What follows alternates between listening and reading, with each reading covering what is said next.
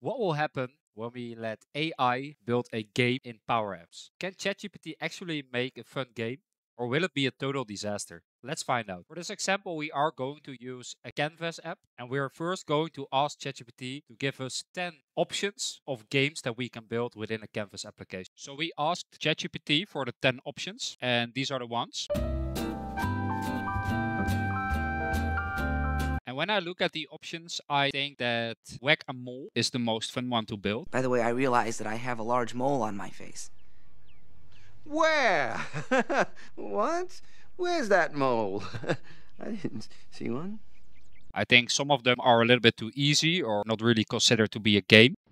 So I think that's the one. But if you really want to see another option as well, feel free to let it know in the comments and then we can make that game as well. So what we're going to do is we're just going to copy this whole section and ask ChatGPT to give us the steps to build this game. So here we have our manual to start creating the game. And one step that's not inside of this manual is to create the application itself. So that's the first thing. For this, we're going to head over to make.powerapps.com and we're going to create a blank canvas application. And we're going to call it the Whack-A-Mole game. And we are going to choose for a tablet format because this way we have some more space to work with. So now that we've set up our blank canvas application, it's time to take a look at the first step of our manual. So first thing first, we need some moles inside of our application. This will create a mole table. So this will help us to make sure that the moles are inside of our game. And also it declares some variables like the score and the time that's left. Because what is a game without competition? So let's do the steps and we're going to copy this and we're going to add this to our application. So it wants us to click on the app and we have to declare this at the onStart property. And we're just going to paste the code. And then it also wants us to restart and that you can do this by run on start. So that's about it for step 1. And let's head over to the next step. So step 2 is all about giving those moles a place to pop up. And we're going to do this by creating a vertical gallery. And as you can see, it's using the items from the mole table that we initialized in step 1. So let's head back over to our application and recreate this step. So it wants us to insert a empty vertical gallery. And as you can see, because we initialized and restarted the application, it already pops up right here, our mole table, and we are going to connect that one. And the next thing that it wants us to change right here is the rep count. And this is all about the number of rows for our moles. So it wants us to create a rep count of 3. So then it's going to have 9 moles in it, which are clickable. So let's head over to step 3. And this step is about adding the actual moles that we can whack. I am not really sure if I would call this a mole, but that maybe has to do with my knowledge. I would say it's a mouse, but I guess AI is always right. So let's call it a mole. It wants us to create a button inside of our gallery. So let's head over to our app. And we're going to do so by clicking right here and adding a button. And then you can see that with the rep count of 3, it's having 9 buttons right here. And it wants us to change 2 things. It wants us to change the text, and we're just going to paste.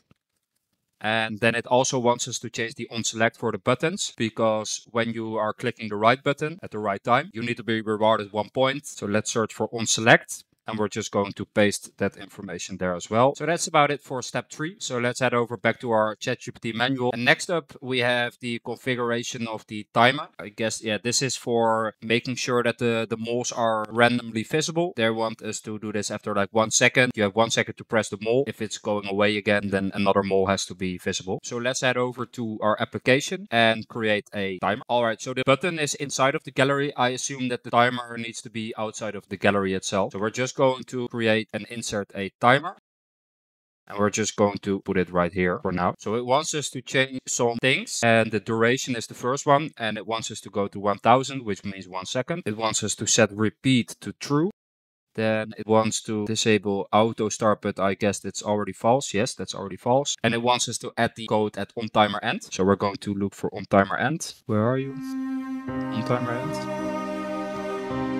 You're alive? Oh, there you are. Okay, so we're going to paste the code right here. This is basically the code for making sure that the moles are popping out at random times. And it's also keeping track of total time. So I assume that we're going to get a specific time to press as much moles as we can. Back to our manual and take a look at step 5. So step 5 is all about the restart button. So if your score is embarrassingly low, then you can just restart the game and try again, just as many times as you'd like. So let's head over to our application. This button can also be outside of the gallery. So we're just going to add a button then we're just going to put it beneath the timer. Maybe we'll do some restyling at the end, but for now we're just going to keep it like this. So we're going to call this button restart, and now we're going to change the on select to the code that is providing inside of our ChatGPT manual. All right, so this is just timer 1, it's not timer 2. So let's just change that real quickly. So when you're pushing restart, it's going to the time left to 30 seconds, and it's going to reset the score to 0. So every time that you press this button, it's just going to restart everything of the game, and you can just try again. So let's head over back to our manual and take a look at step 6. And as you can see, step 6 is actually the last step before we can start testing our game. And this is the step to create the labels for tracking the score and the time left. So let's create these 2 labels inside of our application. So it wants us to create 2 text labels. They can just be outside of the gallery. Let's put one here, and let's put the other one right here.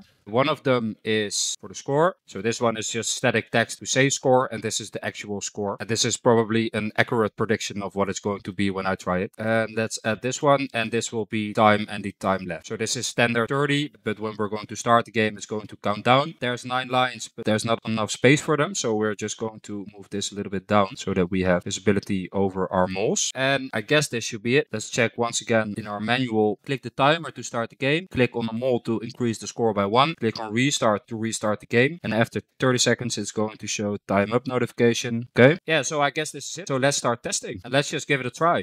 So we got this, and then we start the timer. It should start the game. Oh, there we go.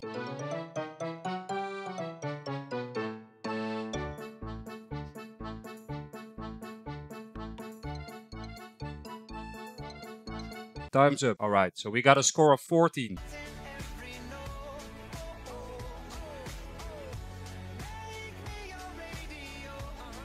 And when we're going to hit restart, it will restart the game. And then when you click on the timer, you can start the game again. All right, it's actually working. And obviously you can just add things like keeping track of a high score, or if you want it to be a little bit more hard and you want to have like 12 moles or 100 moles, you can add that as well. So on the question, is ChatGPT able to create a game and a Canvas application? Absolutely yes. It is able to create a pretty accurate manual to follow to create a game that actually works. But is a Canvas application made for creating games? No, absolutely not. It is able to create some simple games, but it is actually just for creating business applications. But it's a fun thing to try out. So thank you guys for watching. I hope you learned a little bit from this, and I hope to see you guys in the next one.